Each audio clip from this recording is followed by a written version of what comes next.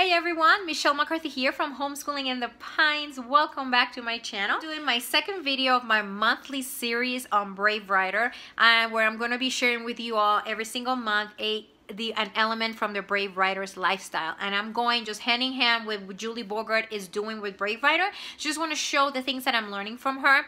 And last month we talked about read aloud, and I did a video, and I will post that, about what, different ways that you can read aloud to your kids and how important it is to read to your kids.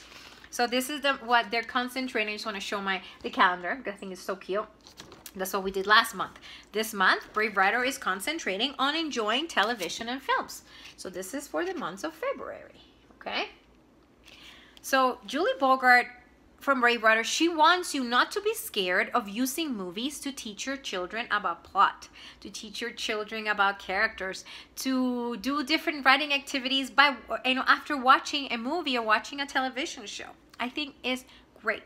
Taking that time, spend some time with your kids, with your family, watching a movie and using that as a learning experience, okay? Brave Writer has a Brave Writer Goes to the Movies guide. This guide is usually $10, but for the month of February, she has it for free on her website. So it helps you, guide you to how to use movies to help your kids learn plot. It says here all the elements of plot in about 2 hours. What is the structure of most movies? And you talk about plot structure, okay? You look at the action and the background, development, climax, and ending, okay? You can use a movie to learn all those things that you think you need to only do by reading books, okay? Sometimes the books are better than the movies, but if you do not want to watch a movie that you think is read a book that is way too long. In here, she talks about how she wasn't able to get through, the Lord of the Rings books, I think it was, and then, she was able to watch the movie and, get all those elements from the book. So, yeah, so it gives some questions that you can ask your kids after, you watch a movie, talk about setting. There's so many things that you can talk about after watching a movie. I shared a couple weeks ago how we use, Stranger Things to talk about characters and, describe characters and talk about the characters' problems. And we use a television show. Find things that your kids like.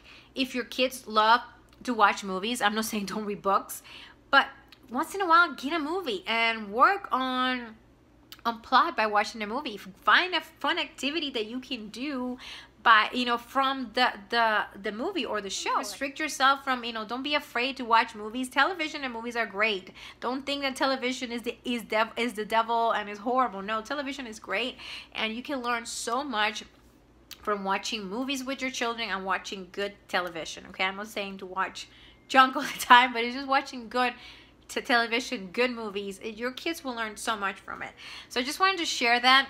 Go ahead and you can go to Brave Writer and download. I think it's just for the month of February that she's gonna have this for free. Then it goes up back to $10. This is great. So I went ahead and I printed it out. Okay. So yes, I just wanted to share with you all what the Brave Writer's lifestyle element for this month is: movies and television. And try to do that. If you can, go ahead and print this guide if you can. It's free. And watch a movie with your kids and work on this element of the plot elements with your children. Talk about the movies and enjoy those movies together and count it as school. Okay? Again, my name is Michelle McCarthy from Homeschooling in the Pines, and I will see you soon.